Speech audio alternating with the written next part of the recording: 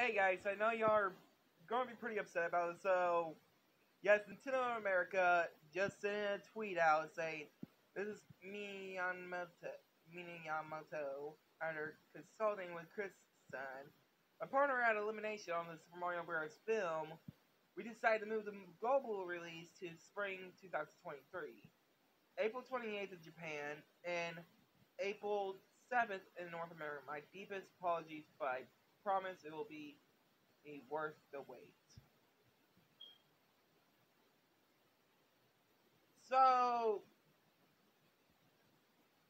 yes, y'all heard me correctly. The movie just got delayed till next year in 2023, which a year from now, which honestly the movie will be released in theaters on April 7th of next year and will be released in Japan the following month at the end of April in Japan.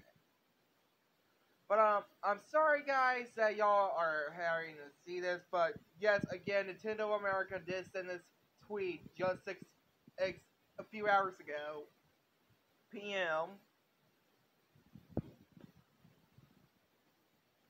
But yeah, guys, hope you guys like, comment, subscribe. And I know y'all are pretty upset that the movie just got delayed till next year of April of 2023. But he said it's worth the wait, which we will have to wait till next year. So anyway, guys, hope you guys like, comment, subscribe.